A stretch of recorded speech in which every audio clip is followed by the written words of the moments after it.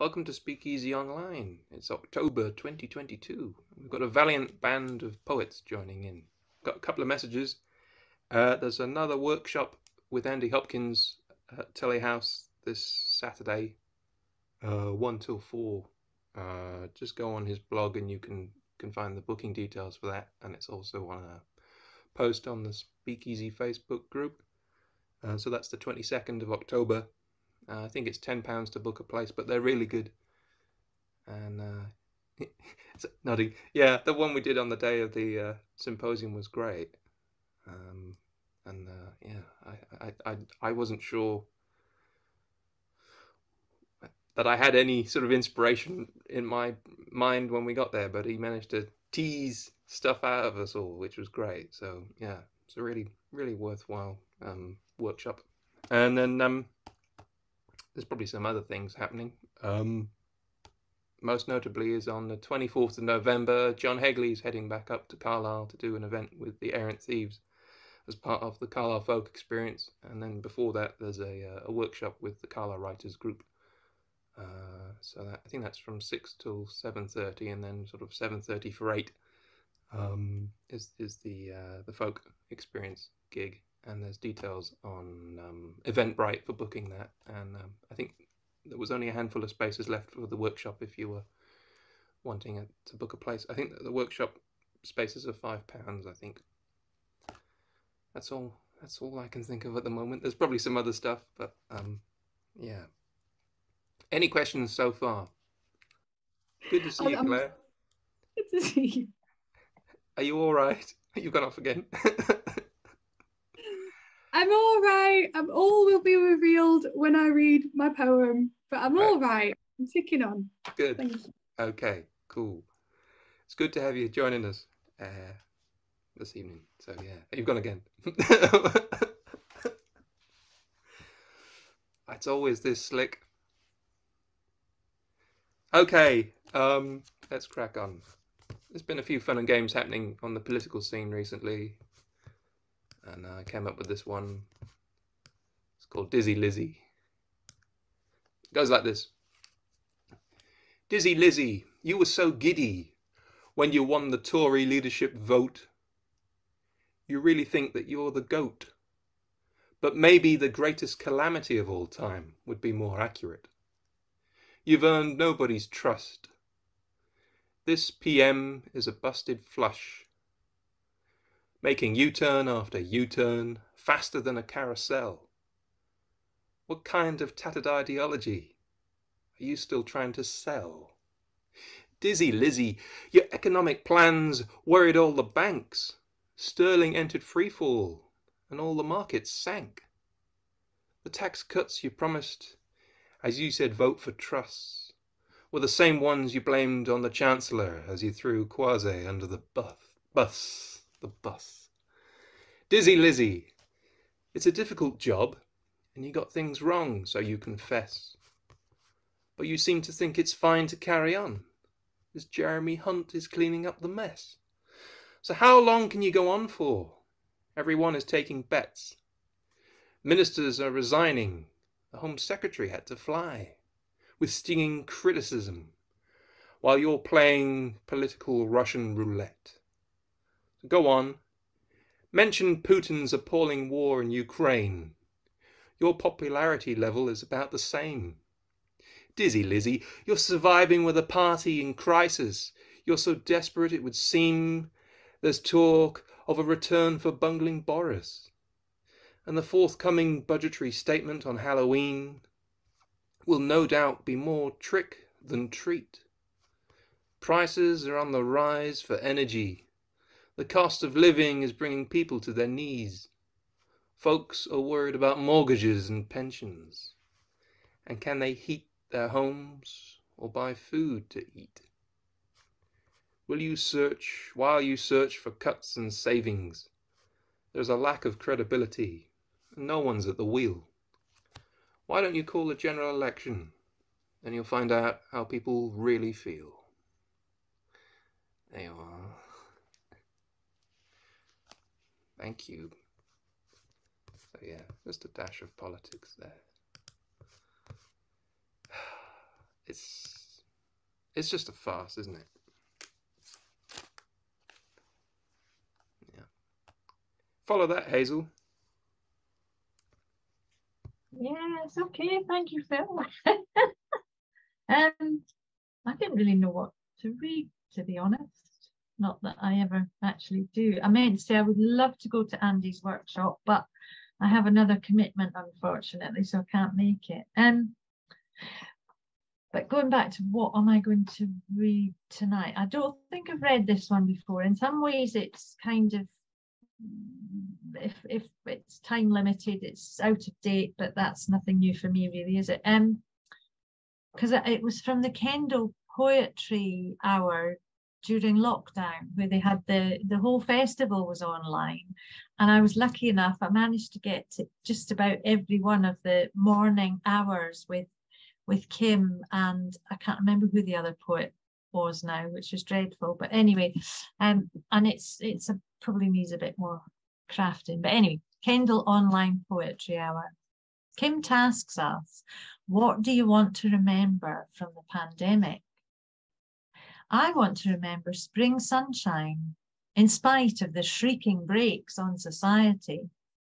The sun-splashed gift of a day for my godmother's funeral, the chance to revisit Edinburgh and childhood haunts, a bittersweet day trip into my past.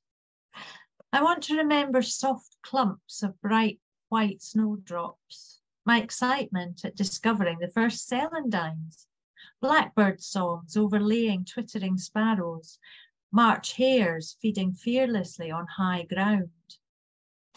I want to remember what was once real life transposing itself online, work meetings on Microsoft Teams, digital training days, Zoom room events and gatherings, tribes amassing in the strangeness of cyberspace, disconnected connectedness or connected disconnection. I look up from my notebook to my laptop screen, everyone heads down, scribing, scribbling, writing. I am in cyber poetry space, our scribbling pens running scratchily across pages in breath-quiet hush, all on mute. The hallowed devotional of writers together, recalling the bright clarity of peace in a Dhamma hall. Well, I suppose it contrasted with yours, didn't it? Thank you. Oh, thank you. That was great. Thank you very much. Yeah, it was. Kelly says it was Claire Shaw who worked with Kim on those workshops. Yeah. And they are both amazing poets and wonderful mentors. Yeah, all my poems tonight seem to be about memories of motherhood when my sons were small. Well, two of them are anyway, and they were from the workshops. I think two of them were from Andy's workshop and another one was from Kerry's workshop on memoir and poetry at Borderlines. So anyway, the first one, I've given it a title that comes from a Sylvia Plath poem called Morning Song. And the line I've used is, love sets you going like a fat gold watch. On the baby alarm, a telltale barking cough. I struggled up from sleep, rushed to the cot to find a tiny sweaty body fighting for air, swept him up, raced to the bathroom, turned hot taps full on, prayed for steam to rise, tried to stay calm, help him catch his breath, waited for our hearts to synchronize.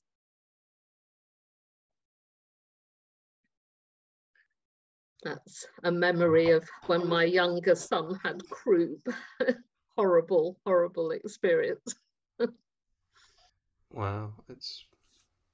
I think was that from Andy's workshop where we were saying how powerful that was, and yeah, what a worry as well.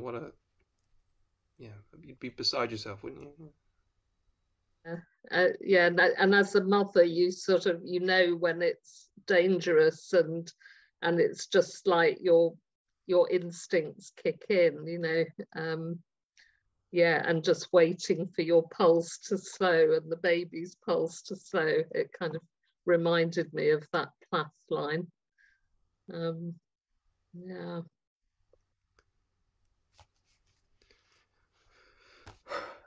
Follow that, George. Yeah, well, I wasn't going to read this tonight, but because you started off with the Liz, I thought I would follow with it. This is a wee bit contorted because it was a friend of mine who posted up a thing. It was a list of contronyms, words, you know, which can mean the opposite of the same word. The one word means opposites.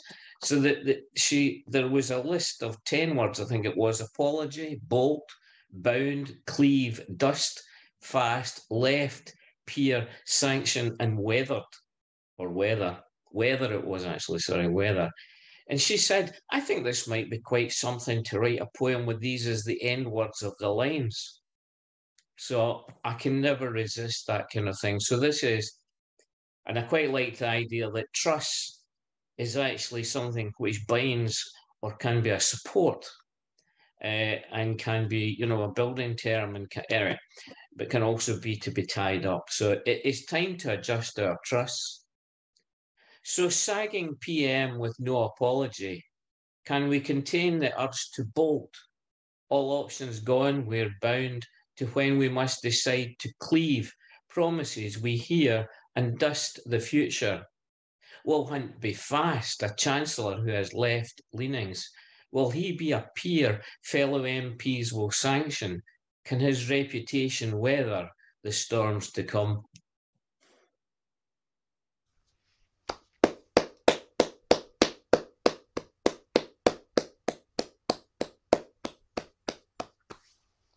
That's very good, George. Yeah.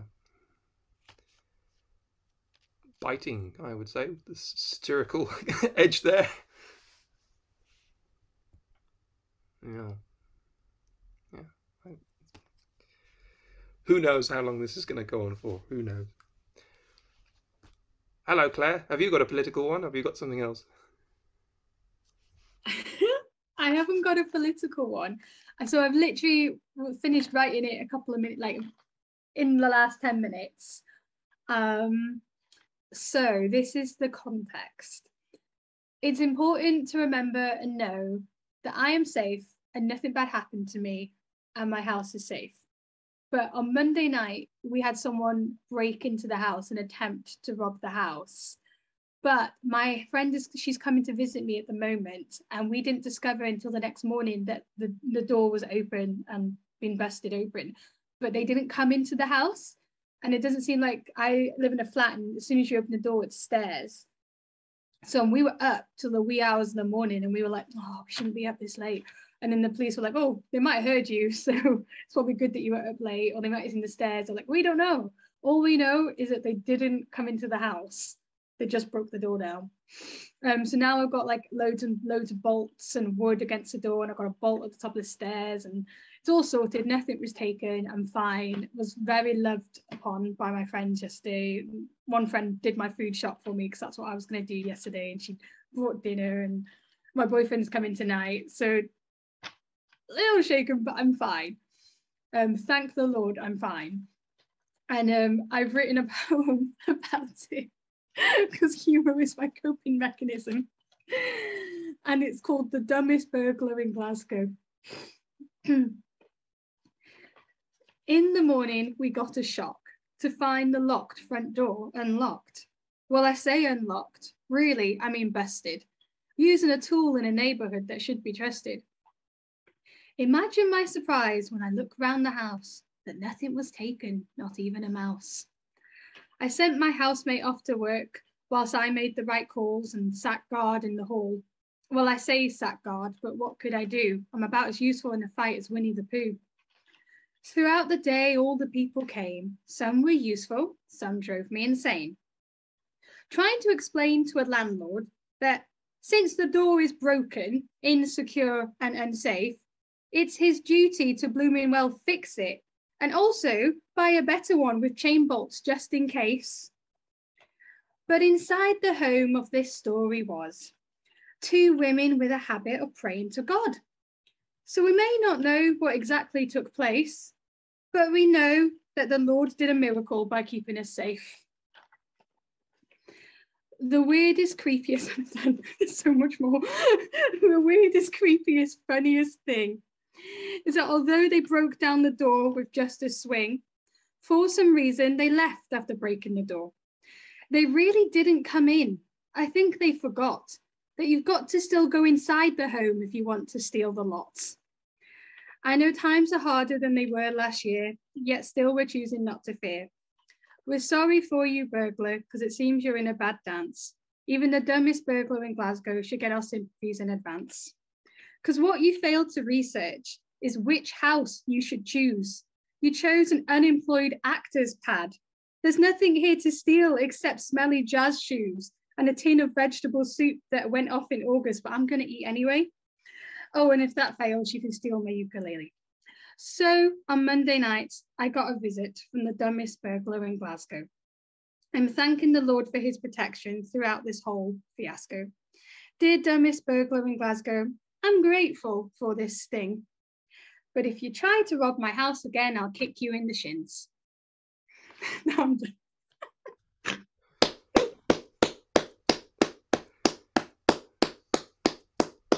I take exception to be called the dumbest burglar in Glasgow, but It's like really, oh, I mean, I'm so thankful. I'm not complaining. So thankful that they didn't come in and we don't know what happened. Was all the wine taken? Because I think we know who might have been out that night, eh, George?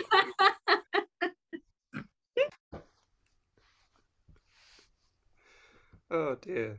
well, thank goodness they didn't come in clear. Yeah, and that you're all right. You're all okay. So yeah. Wow, what a you've managed to take what is quite a a really horrible experience and turn it into a really funny poem. So wow, that's a good coping mechanism. Cool. I'm glad you're okay.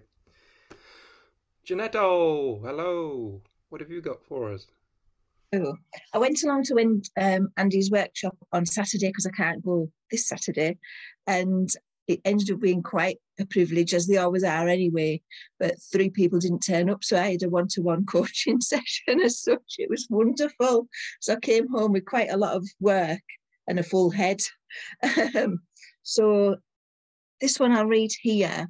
It was actually from the first prompt, like the icebreaker or whatever, and it was he had the dice with the words on again. So he just said, I love the word, roll the dice, and the word I got was hellbent.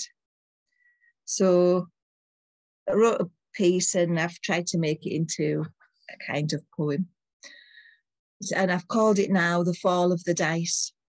I rolled the word hellbent, hell and bent hell, not heaven, straight heaven.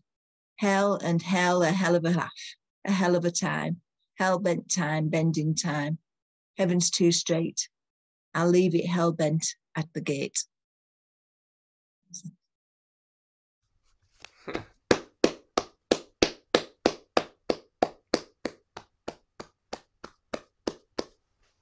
Very good. And that was just the warm-up exercise. Wow. Muted again. Yeah. So there was another 3 hours of poetry after that. Yes. So I've got more.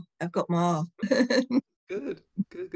See, it's worth going to these workshops with Andy. That's definitely really enjoyable, and different ways of looking at things. How he thinks of prompts is just so wonderful and unique, I think. Yeah, it's the time he puts into those. It's yeah, meticulous. Yeah, and the feedback's so good as well. Yeah, I think, how does he remember? I've just said that. No, it's very good. Well, these teachers have got superpowers, you see. Hmm. Yeah, excellent. Thank you very much. I look forward to hearing some more from the workshop in the next time round. Okay. Well, that's it. We're back to me. This is another political one. This was from a couple of weeks ago. I think it was the first of the U-turns. It's called "Oh Fudge It," and it goes like this. You can rely on the same old stories from Liz Truss and a bunch of Tories, trying to fudge it with a mini budget, cutting tax for the rich and supposedly the poor. The pound has crashed through the floor. Offsetting tax cuts by more government borrowing means increasing inflation, prices and worrying. Interest rates are poised to rise, yet Downing Street is deaf to the cries. Things were already tough with the cost of living. People were struggling, choosing between heating or eating. This is a self-inflicted crisis in the economy. Will the UK face a rise in inequality? We'll find out. I think we're already finding out. Thank you. Yeah, it was the IMF helped me with the last line there. I remember now. It was the IMF had just done that statement about, you know, pushing the panic button about UK economic forecasts. Yeah. What a mad time we're living in. Hazel, do you have another piece to share with us? I have. I think this one came out of the writing group that Susan leads at. I think it's been meeting at Maze. I haven't been for a couple of times, but this actually came out of a line that somebody else, I've been pinching lines again. I think it might actually have been Kevin that I kind of picked his line and went with it. And I'm looking at this and thinking there is a structure somewhere, but I can't remember what it was. And it's not evident just looking at it. So anyway, I called it Finding My Way. Finding my way through my own life, using poetry as wayfinder, compass and map, through extreme landscapes, ice caps of grief, deep chasms opposite exquisite reefs, mountainous ranges of indescribable strife, so much to snag the unwary and traps, yet at least equal waiting, perhaps, in moments of bliss, slicing knife-like through episodes of misery, tragedy, colouring the map like old colonised globes, a liberal claiming for generous comedy, lasering skies with rock concert strobes. I reflect now, as I read this not quite poetry, the mashup of metaphors, failure to probe. I think the end needs work, but anyway. And I'd love to know what I'd love to know what the structure is. I can't remember now that I'm reading that. Anyway. That was great. Thank you. Yeah. Perhaps it's the kind of poem that shouldn't have a structure because it's all about finding your way. That's a good point, Kelly. Yeah. That makes sense. I've got a very short one. Do you want me to squeeze it in? Yeah, we've got 2.5 minutes, so go for it, Kelly. Thank you. Yeah.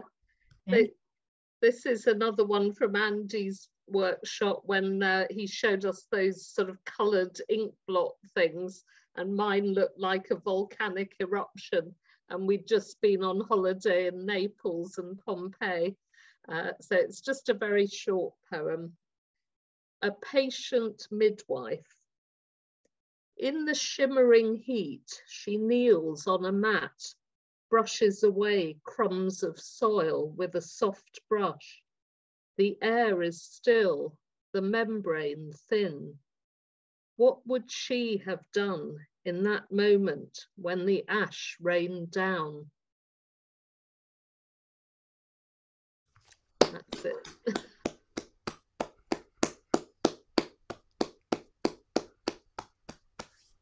Yeah, that's very good. Have you tweaked that slightly? after the discussion that was prompted. Yeah. Yeah. I mean, I hadn't had time to type them up till tonight, actually, just before we started. I've just been so busy, but yeah, I think there's potential there in those poems. I probably need to work on them a bit more, but yeah. Yeah, no, it was good. Yeah, and it was really it was so interesting to get the input from Savannah and Katie as well. Yeah. They were just buzzing. Yes, yes, Brilliant. they've come on so much. They're very talented, those two. Yeah. Yeah, frighteningly talented, actually. Yes. And lovely to see those videos that you've posted on Andy's website of them. Yeah. Thank you. Yeah, Mm. he suggested which ones we got, and they turned out pretty well. Yeah. Yeah. Yeah. A little memento of the event. Okay, we're running out of time. I'll push the button. If we sign back in, then we can start again. Is that okay? Okay. Have you got another one for us, George? Yeah, I'm just saying, I usually read from stuff that's recent, but I've gone back to this, which is from way back, Timepiece, which was a collection I put together in my young and reckless days, which means I was 58 at the time, but never mind. But I just like the title for this one. I haven't read it for a little time. Never Die in a Dirty Bath. Never die in a dirty bath. People may judge, find wanting. Keep the place tidy, or at least half so. The blood will be out of place. A stain spread for you, marking. For a day or perhaps more, evidence, proof of departing. The plug pulled, empty, drained, no trace left. The bath found clean.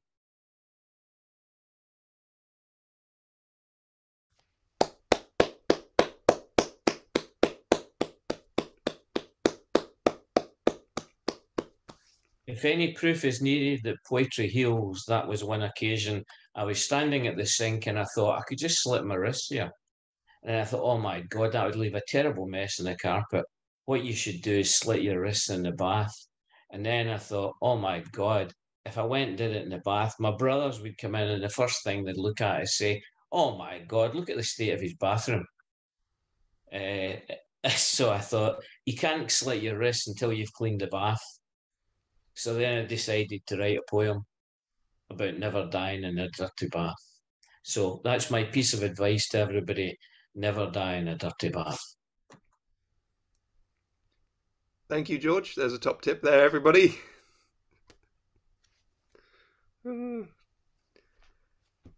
Okay, Claire, do you have something to follow that, or? I have a poem that's of a different nature. Where did I put it? So this one's more like, I know we're in autumn and we're enjoying all the beauties of autumn, but this one's about winter. And really coming to a place last year where normally I talk about how I just hate the cold. I'm really coming to a place last year to really come back to enjoying the cold and appreciating the winter season for being its own season in its own right, not just something I have to get through every year. And living in Glasgow, that has extra meaning. So this is a seasonal winter. I keep thinking of all the things we see only in winter. I keep thinking of how trees in bloom are beautiful, but they're blocking the view and we'll see it all better in winter. I keep thinking how we're meant to sleep when it's dark, and in winter it's dark a lot more, and bears find a hole or a burrow and sleep it off. That maybe we weren't meant to have it all, 24/7, 365 days of our calendar year. Maybe we were built with rest as well as work in mind. And maybe our world, our one earth, has seasons for a reason. Therefore, for those of us at least where the calendar date can make a difference to the hint of blue or grey in the sky, And even though I wear waterproof walking boots all year round, maybe there's a reason and a season where I'm meant to sit down. I'm just saying, I don't believe in coincidences, and so I think God must have gifted us a winter for a reason. Would it be so wild if I was a human who moved with my Earth's seasons? So if you're looking for me in winter, you'll find me a new woman. My home has become a burrow and I'm sleeping when it's dark. This new me will be embracing the cold because I do love a brisk wintry walk in my waterproof walking boots. But this new kind of humanity is actually a return to what our ancestors used to be. Some seasons are built with slower movement in mind. So until spring, look for me and you'll find me out on snow-topped hills, tea in tow, then back to my burrow before 4 o'clock, because this fresh turn for winter has told me to stop. Slow down, move with me. I have moved with this season, truthfully, for some time, so let me renew my love for coziness in the cold, without distraction from the present, and live in this comfy, cozy, seasonal moment. Lovely.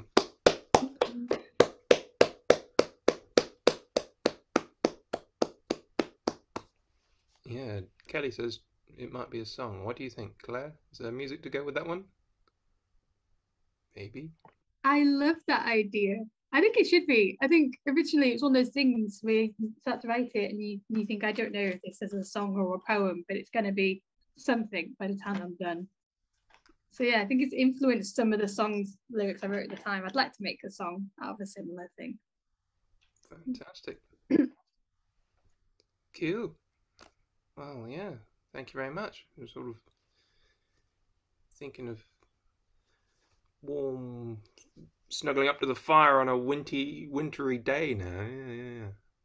Very much. We conjured all that up. Really good. Okay, Janetto, is it from a workshop by any chance, this piece? Funnily enough, it is, yes. Another from Saturday, and this was a prompt where there were some sections from a book and you were using the same kind of structure so that it wasn't necessarily your style, but you put in other words or other meanings. It's okay.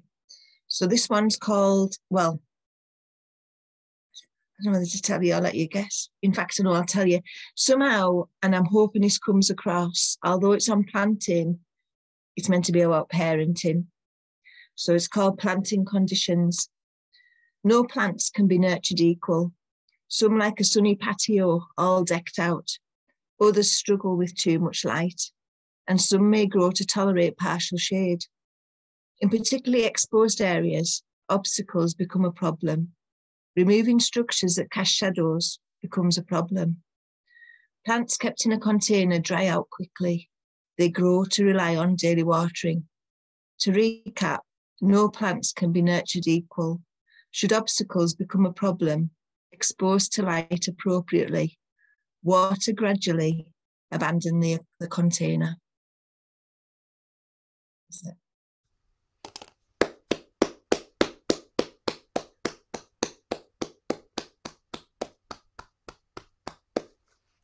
Fantastic. That was good. You must have come top of the class in this workshop. The only one there. Yeah. And you should have seen the competition. That was great. Thank you. All right. Yeah, back to me then. I found my notes from the symposium workshop, so I can read some of those.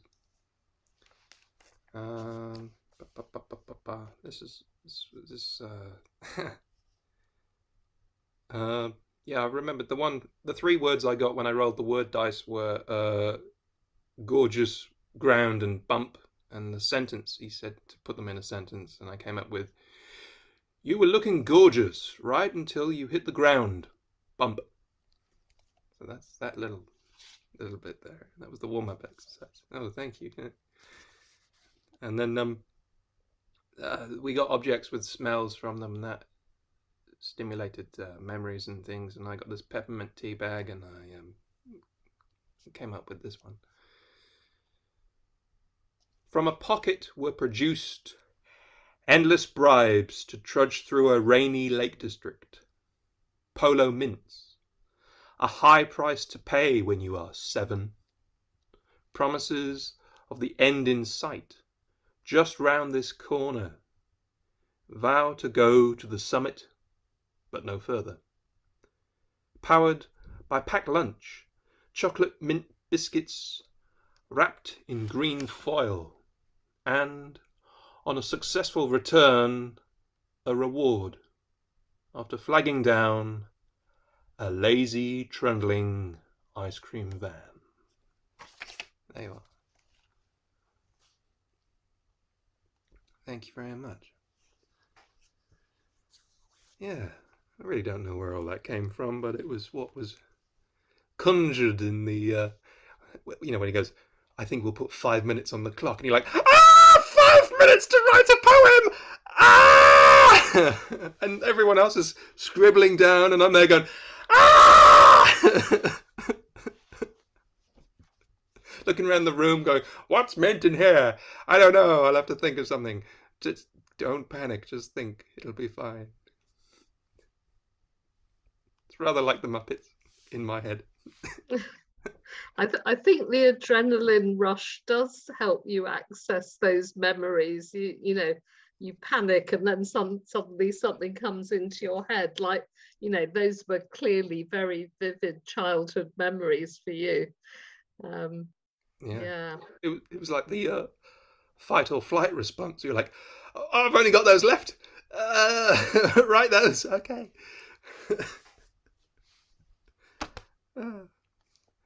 But less of the psychoanalysis. Hazel, what have you got?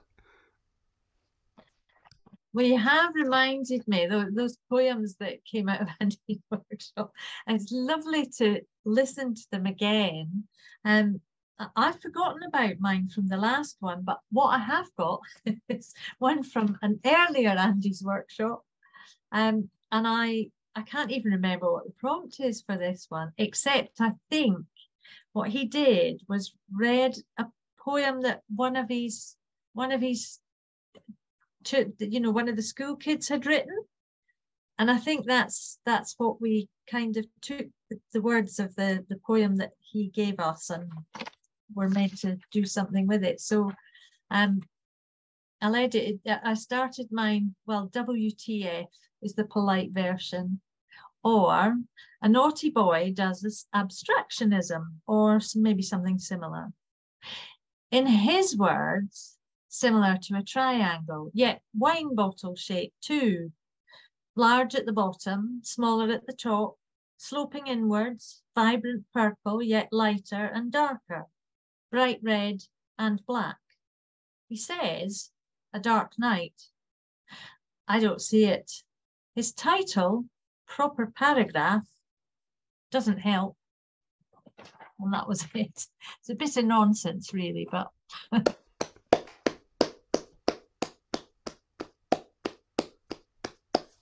Yeah, it's interesting when you look at someone else's writing and what you sort of critique from it and things, isn't it?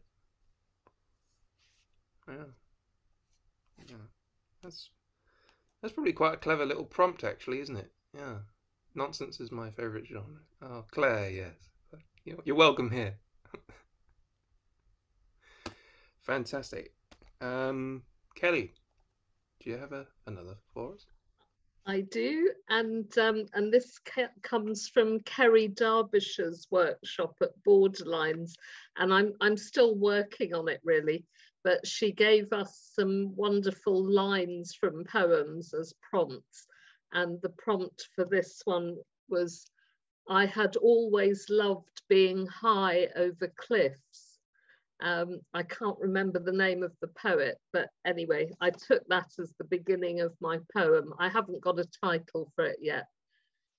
I had always loved being high over cliffs until we came to live in a house where the windows rattled and the sheep in the field cried like hungry babies their bleats snatched from their mouths. That autumn I was all at sea, a new mother leaking milk and tears, my older child in hospital. A kindly neighbour drove me there to hold him, read him Roald Dahl, while we waited for the doctors to set his broken arm. After a sleepless night, I returned to the house, still rocking in a gale, held my baby son to my breast for hours until the milk flowed again. Finally, he slept in his crib and I slept too. Next day, the wind had dropped. The sheep were quiet. Thanks. Another traumatic experience of early motherhood. Yeah, well, there's all some trauma coming out tonight from everybody, isn't there? Yeah, wow. They're so powerful, those pieces, aren't they?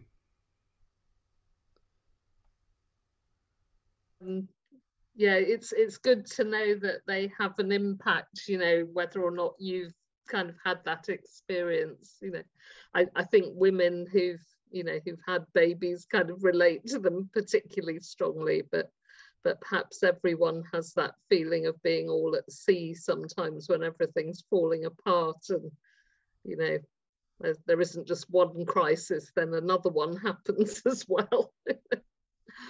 Yeah. Yeah, that almost brings us back to where we started with politics. Anyway, thank you, Kelly. George. Thanks, Phil. And it's difficult to follow all this, and I'm also in the stuff that you come out with at workshops. All of you is brilliant. This obviously you're going to realise that this comes from years back as well, because this is just a bit of fun, hopefully. Not usually my style to have fun and poetry, but we'll do this. 40 years an idiot. 40 years an idiot, 18 years a fool. You'd think that I'd know better, but life is very cruel. It takes a special person to rise above the storm. Pity I had lead boots given when I was born. They kept me on the ground when my spirit wanted flight. It's hard to be creative when nothing will go right. When your body moves like Frankenstein, knitted you all plain. When your face looks like a jelly bean someone stepped on in the rain. There's only one thing you can do when served a bowl of bile. You know the world will laugh at you. Better to make them smile. Here I am the joker, for life is very cruel. 40 years an idiot, 18 years a fool.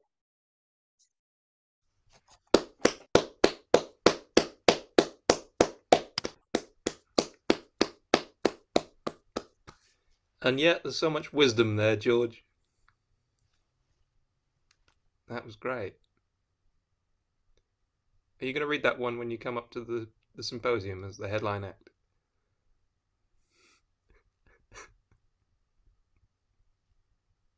I'll need to think of another 15 years to add into it, though. I'm not quite sure. 15 years of Pratt. 15 years poet. Thank you, George. Claire, do you have another one for us? No? Did you want to sing us something? No, there's no pressure. No. Thank you. That's right. Thank you, though. I actually haven't played in front of people in ages, so. We won't tell. Cool. With what you've shared tonight's been great, so thank you so much for those. All right. Jeanette, hello. Do you have another one for us? This isn't from a workshop, but it nearly was. And it might have sounded better if it had. What it was, for the Kelly Derbyshire one, Kelly, she asked us to take along a photo or something with a memory. But the prompts that she gave actually led me somewhere I wasn't expecting to. So I've tried to write this one since. But what I did bring was this little nursery rhyme book from when I was little. So this is a work in progress, really. But the title is, "And You Never Winced Nor Told Me I Couldn't Sing." I've lost it. There we go. That wasn't part of the poem, by the way. I just lost the poem. Anyway, I'll start again. And you never winced nor told me I couldn't sing. With a flick of wholemeal toast crumbs into marmalade lime air, I'm there, beside you. A little girl with a little curl, curled up close on candlewick with this book. A ladybird book of nursery rhymes that close mornings turn too soon. Its edges are worn and felted, its spine has lost its name, yet inside the front cover, your hand remains the same. You clear your voice with coffee, marvel with mellow birds, porridge hot or cold. We'd sing, merry as King Cole, we'd sing and laugh, and at what a little boys are made of, you always let me laugh. Two little dicky birds, one day one did not come back, but here within this loft space, here within this book, fingers join and trace your name, your hand with love remains the same.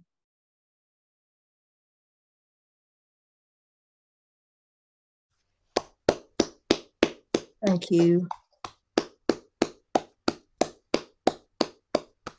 Thank you. That was a really a lovely piece. Yeah, really, really lovely. It just shows when you do read it aloud, you realise where your stumbles are, don't you? Mm-hmm.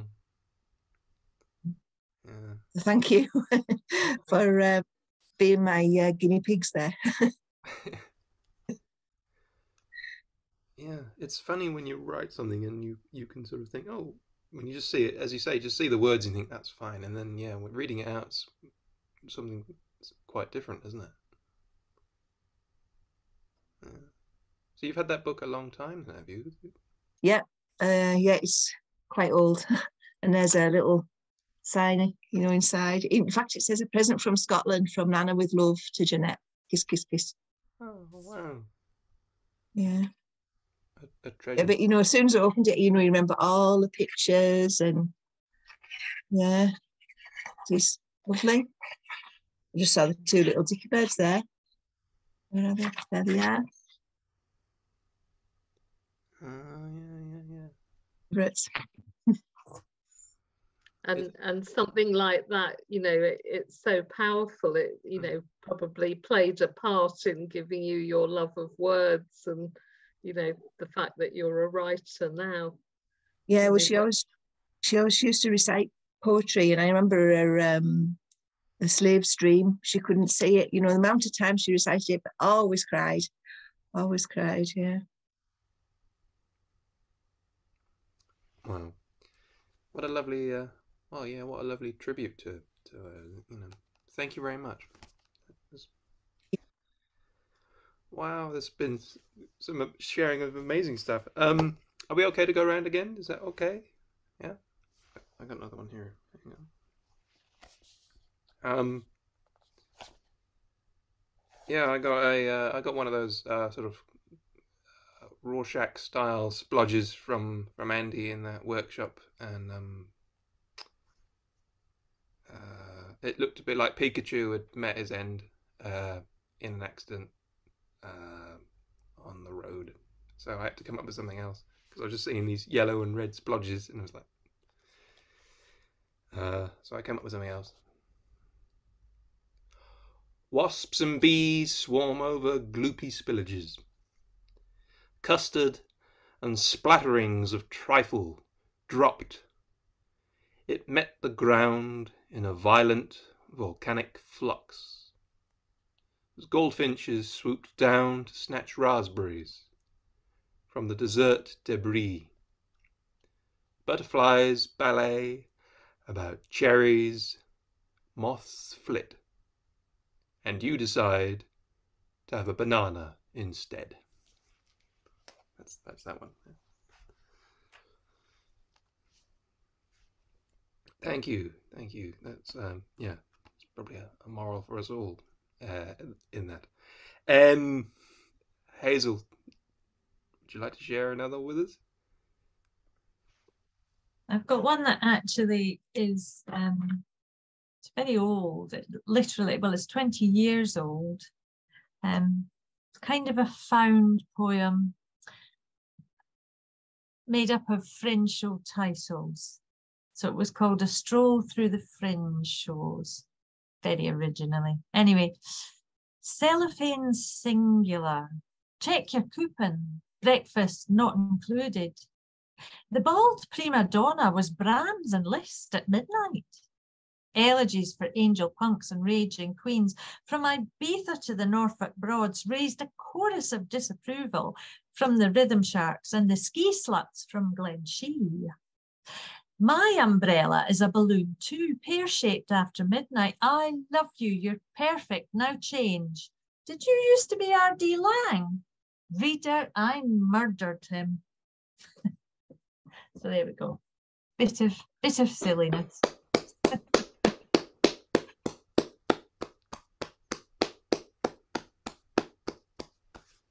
Fantastic. You should have your own fringe show. I look forward to it. When can we book tickets? We'll be there.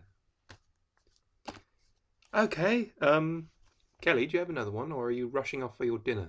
Because I know it's getting a bit late. I know, it's like dinner time. Actually, my husband's away, so my dinner is according to my own schedule. Wow. So I will stay online. I hadn't got another one ready, but I had a pile of poems just here. So apologies if you've heard this one before. If Emily Dickinson were my best friend, I'd visit her in Amherst, climb the wooden stair, and knock gently on her bedroom door. I'd ask her to tell me her secret, how to distill 200 words into 20, how to capture a truth before it slipped away. I'd tell her the sun was shining, book 2 tickets to Paris, take her to the Musée Rodin, suggest she unpin her hair. We'd go to a bar in Montparnasse, drink gin and tonic from big glasses, talk about how women's lives had changed and not changed. I tried to take away her sadness, even though her sadness made me love her. I'd ask if she knew she'd become an icon, if that was what she wanted.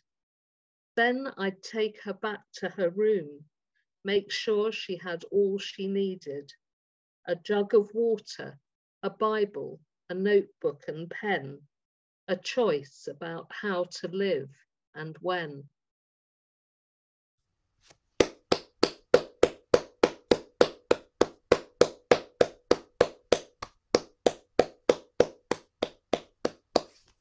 Excellent.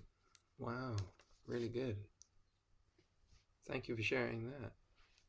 Thanks. I wrote it a while ago, but it's one that makes me feel happy, so I thought it'd be a good one to share.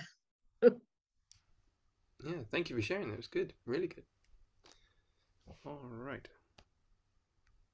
George, have you another one for us? Yeah, thanks. I'm always surrounded by poems, but I wasn't going to read this tonight, but this is for Claire. I don't know if you can see that, Claire. Maybe it doesn't come up. That's Glasgow.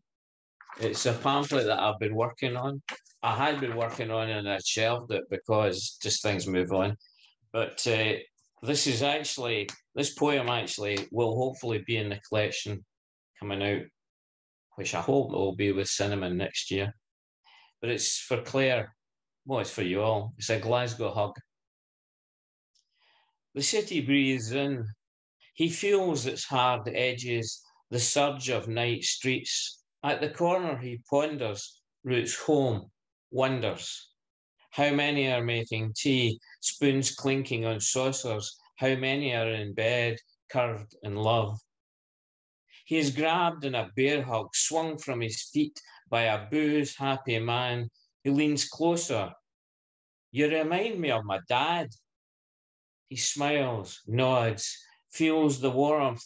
My dad, the voice cracks, is in a hospice, dying. He watches the man roll on, swirling away in that tide of night, whose voices haunt him, lanes pull at his fears, that fissures threatening to suck him in. Laughter echoes from somewhere, and he wishes it was his, a sweet memory in his tongue. He wants to join the revellers, wants to belong.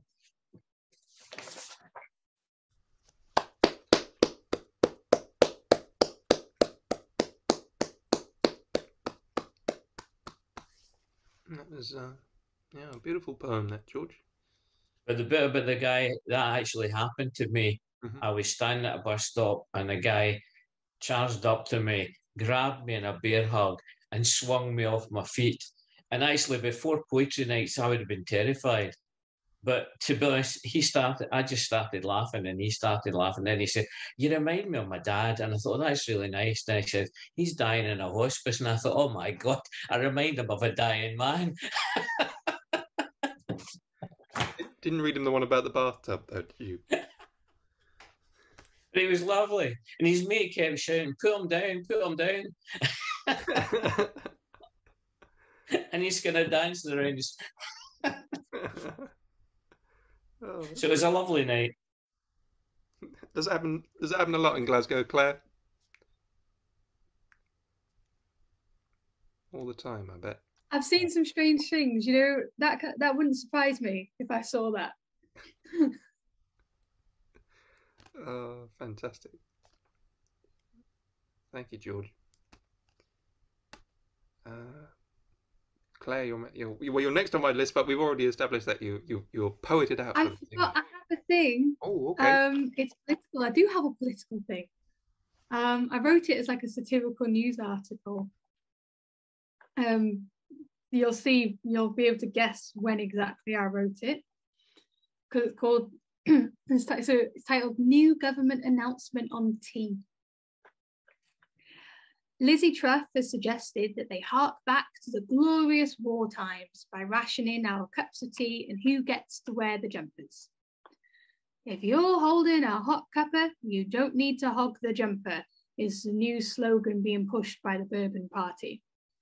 The idea is that British citizens limit themselves to one hot drink a day in the winter to avoid turning that pesky kettle or hob on too many times a day. The solution for multiple person households is to vote on a time of day to have said cuppa and then stick to it.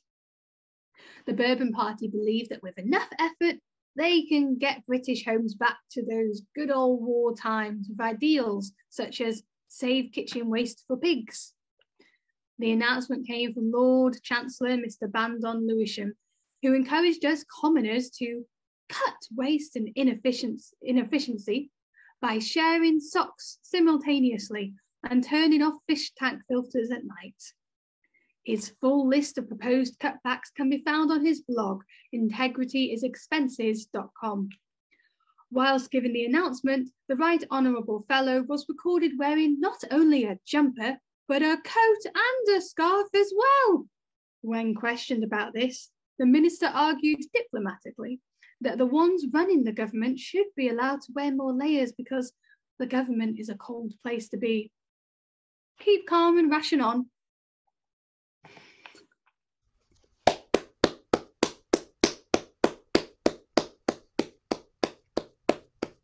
You realise that's the energy policy for this winter.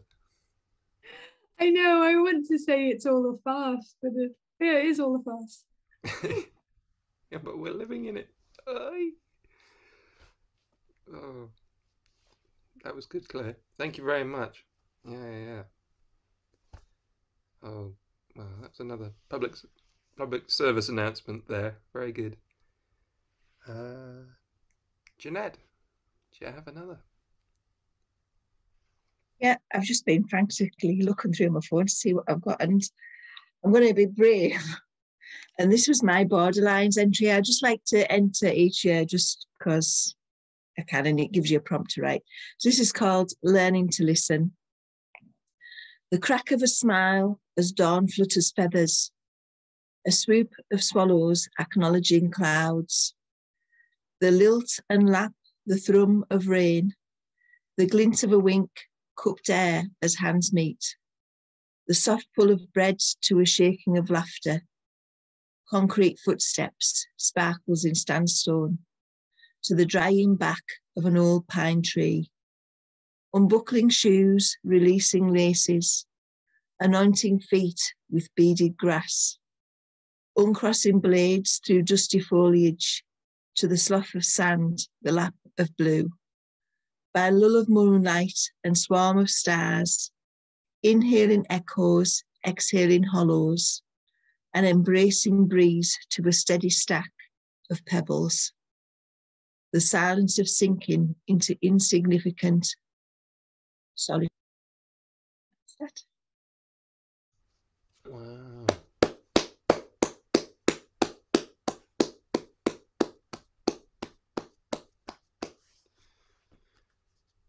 Amazing.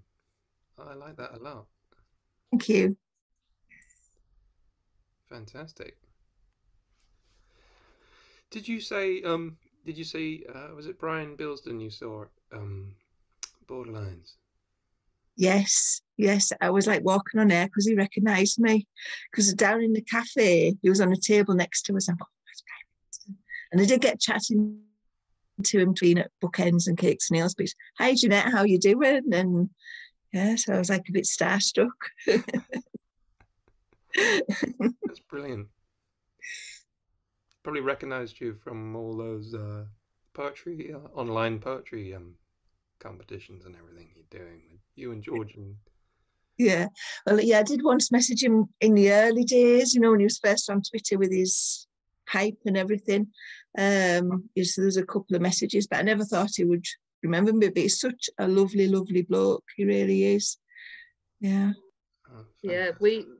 I went to it as well with my husband Ian, who, believe it or not, he used to work with Brian Bilston, so he knows his real name.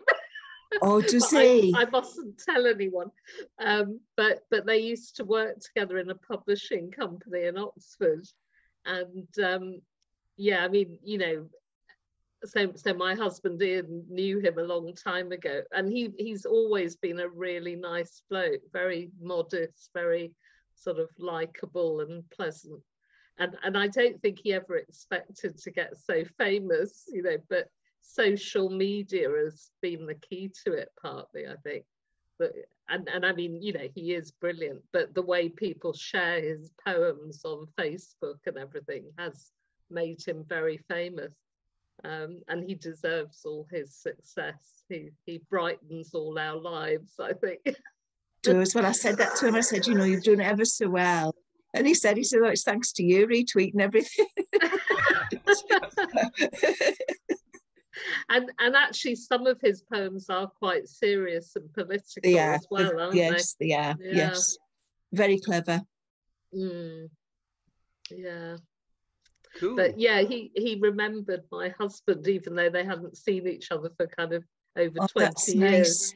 So that was nice. Yeah. So did your husband remember him as a bit of a stationery thief as well then? Because that comes out.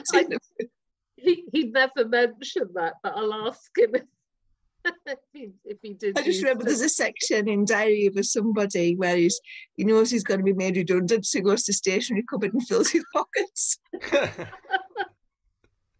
Yeah. I think we're about to time out. Click on the button to sign back in if we're okay to maybe do one more round. Is that okay? I think I will sign off now, but that's okay. Thank you for coming. Thank you very much for such a lovely evening. I really enjoyed listening to everybody. All right. Are you up to going round maybe one more time? Is that okay? And then I'll let you go. You can get on with your evening.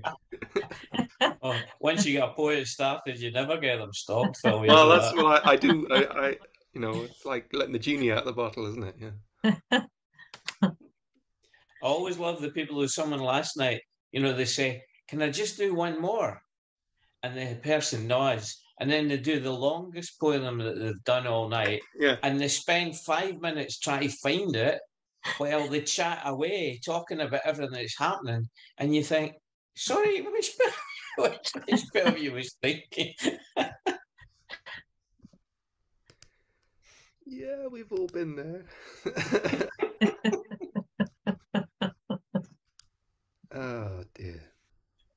yeah, Borderlands was good. The events people got to at the Borderlands, yeah, yeah,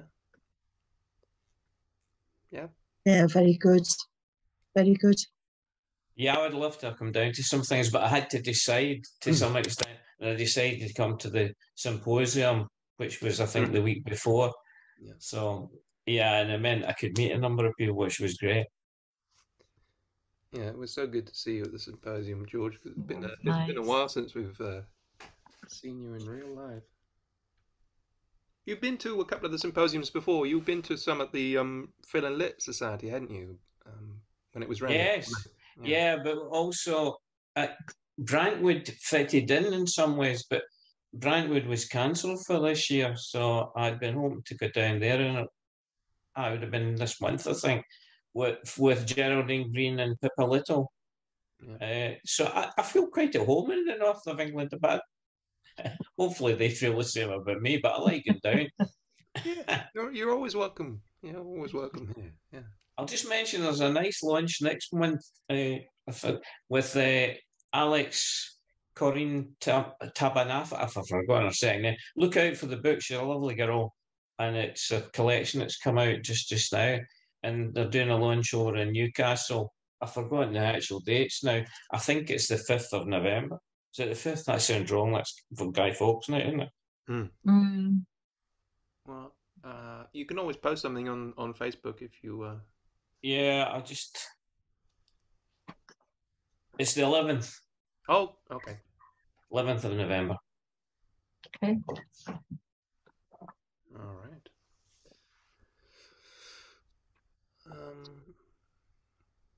Cool. All right, yeah. We'll make another start. This last little dash round. This is one I was asked to go along to an event they were doing in Denton Home about food and helping people with the cost of living crisis and trying to educate people about how home prepared food is probably cheaper and better for you than processed stuff you pick up in fast food joints and things and takeaways and things and some other bits and pieces. And they said, "Oh, would you read a poem for this event?" And I was like, "Okay, I'm not really sure," but something came into mind. So this is it. This is food for thought. We're in a cost of living crisis with increasing inequality and rising prices. There's an obesity pandemic sweeping the nation, but people have to eat. It's more complex than just all in moderation. Although that is a key part, but what's really at the heart? Who is to blame? The nanny state? Labour? Conservatives? Additives or preservatives? The usual suspects. Fat, sugar and salt. Are they all at fault? Takeaway delivery apps make ordering in all too easy. Sat with tubs in your laps. Don't all those endless e-numbers make you feel really queasy? Whether you're watching the pennies or worrying about piling on the pounds, just take a walk, little but often. You don't need to go running marathons.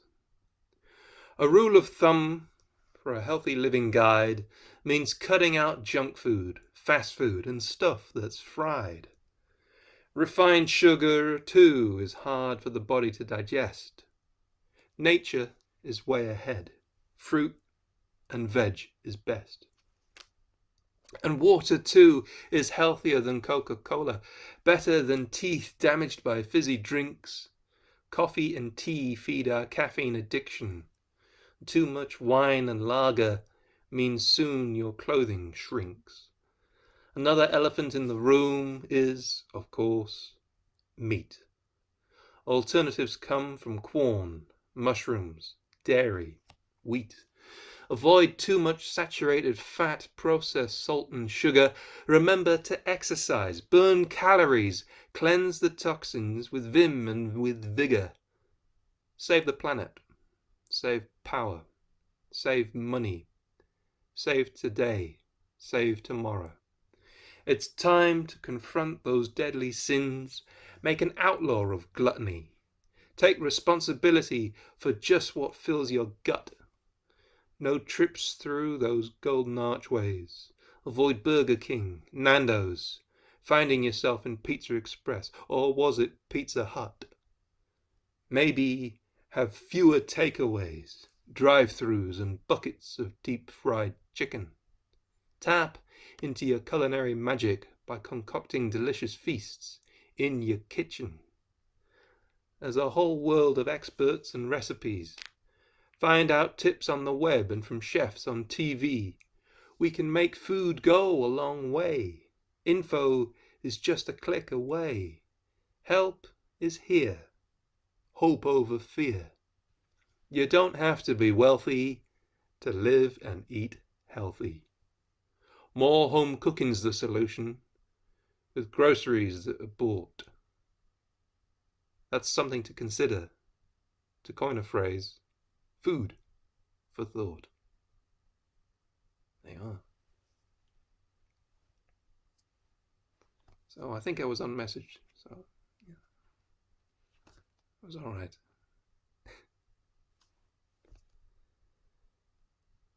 Cool, all right. Hazel, do you have one to follow that? Well, I don't know about follow that, although there's a part of me thinks, can I borrow that poem for some of our patient groups? Yeah. They might be really amused. Got some really nice, anyway, that's aside, completely aside, but definitely on message in a really entertaining way. So I'm going to bring the mood to something else now, just because I don't think I've read this one. And actually, I think this came out of that Kendall Poetry Hour thing, if I remember rightly, which may or may not be right. It's called Awakening Grief Afresh, and that's my phone just going off as well. Awakening Grief Afresh. For a long time, I believed grief had lain down, slipped into suspended animation, but it's merely been in hibernation. Like the first shoots responding to Imolc's quickening, new death awakens the bulb of sorrowing, shakes off torpor, bright new shoots, spearing your heart afresh. It's very short, probably just as well. Thank you.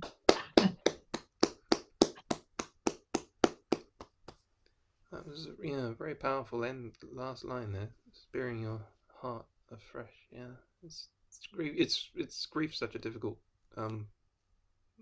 thing to process, isn't it? It just creeps up on you when you're not realizing. You think, oh, after a period of time, you think, oh, I've got over something, and then it can just, the smallest thing can just bring it back. It's tough, but yeah.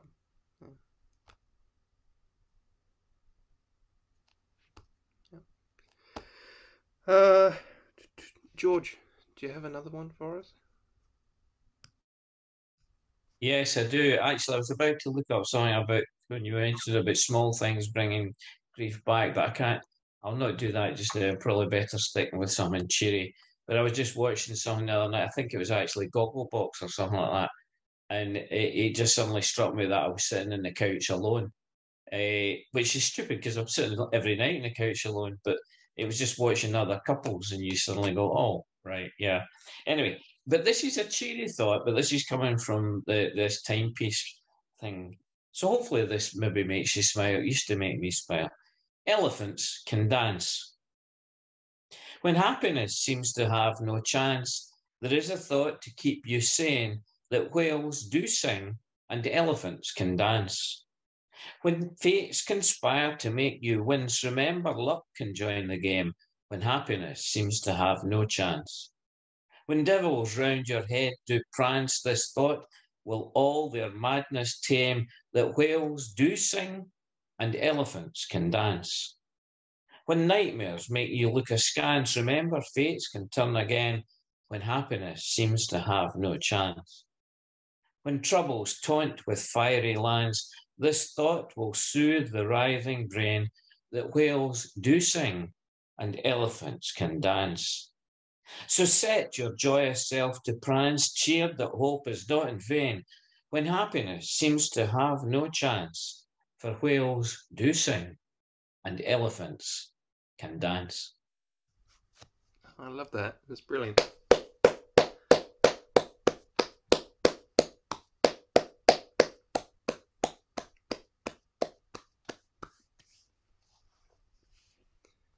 Is it Fantasia with the animated elephants dancing, or was it? Yeah. No, it's not elephants, it's hippopotamus, is it not? Hippopotami, is it? What's the plural of hippopotamuses? Right. Yeah. I think it's hippopotamus and no elephant. Might be. Hazel's looking questioning there. I think maybe I'm wrong. No, I was going to say, is it not both, or am I just now? Well, maybe there's both. I don't know. I can't think. I just always it made me smile when I thought about it, and I thought it is certainly true that whales sing. And I thought so maybe somewhere in the jungle there's a herd of elephants kicking up a military two-step or doing a quick tango. Tango. You know? It's that thing, you know, that I went to Loch Winnercall at the time and I wrote that collection called A Year of the Loch. And one time I looked out in the loch and it was that thing with the two swans. And I think probably they do it quite often, where they were beautiful, silvery whites floating in blue water. And then they formed that heart with the two heads coming round. I was just sort of, you look at it and you think, it's got to be staged. They must know they're doing this, you know. They probably have a conversation. They go, there's a bloke coming, let's do that routine we worked on. Okay, here he is. Yep, do the thing, just real cool, like. Mind you, I used to think that the only thing that kept Warburtons afloat was all the people, because people would turn up with whole loaves. I mean, not just the ends or anything like that. I mean, I feed the birds, but I feed them with the slices that have gone stale. These people would come and open up a brand new loaf. And there's signs all over the place, you know, that says, don't feed this birds bread, it's bad for them.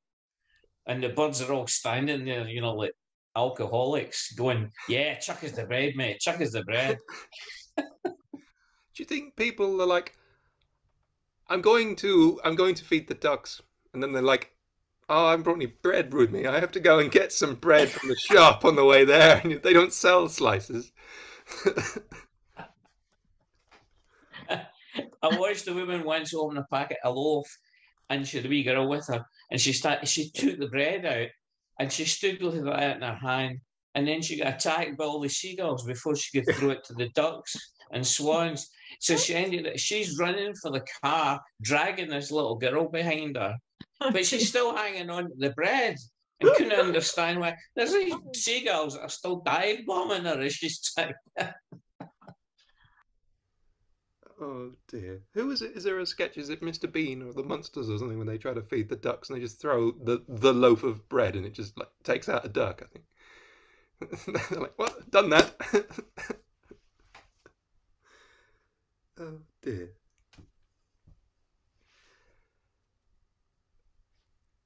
Ginetto, over to you. I'm just thinking here, you know, if there's such a thing as reincarnation, I'd be no good as a swan because I haven't got the coordination, you know, so much. Anyway, just a short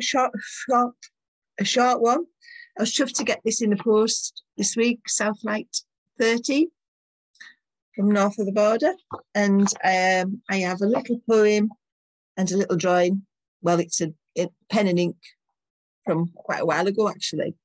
Anyway, the poem is called Reading Girl, and the drawing, pen and ink, whatever, painting, whatever you call it, it's a sculpture in Manchester Central Library, which is one of my favourite places, and the statue's called Reading Girl. Anyway, she reads, it expands her mind and takes her on journeys she couldn't imagine. She learns, joins others' minds, becomes part of a world where her thoughts fit. What's that? Short and sweet. That was beautiful, beautiful, beautiful poem.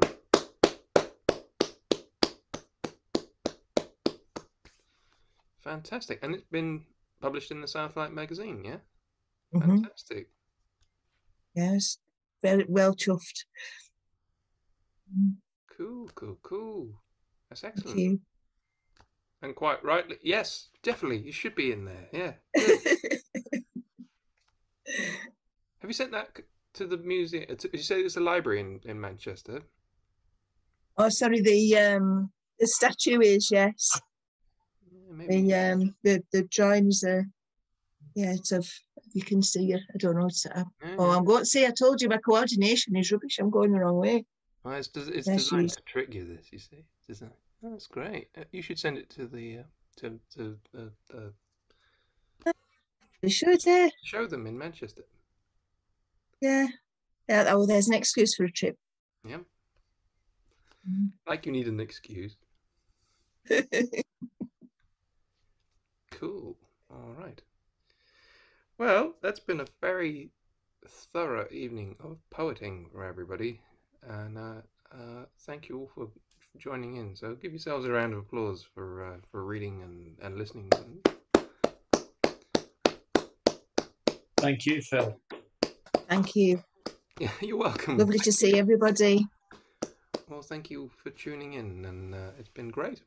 Yeah, really good. So, as I say, there's an in-person speakeasy next Wednesday at the Source. So there's no excuses for not being there, George. I should offer Claire a lift down, shouldn't I? Yeah, absolutely. Yeah, we'll make it happen. I would love to come, but I'm away, so can't. I'll hopefully get to the next one. Okay, we'll let you off. Well, thank you all for coming along, and really good stuff. Keep safe and well, and hopefully catch up again soon. And I hope the COVID dregs are thrown off soon, Phil. I hope so too. I hope so. It's just I got things to be doing, you know. It's like I can sort of psych myself up for one day, and then the next couple of days is usually a bit. So getting there. Fun and games, eh? Fun and games. Anyway, take care, and I'll see you next time. See you soon. Thanks, Thank everybody. you. Good to see everybody. Bye. Bye. Bye-bye.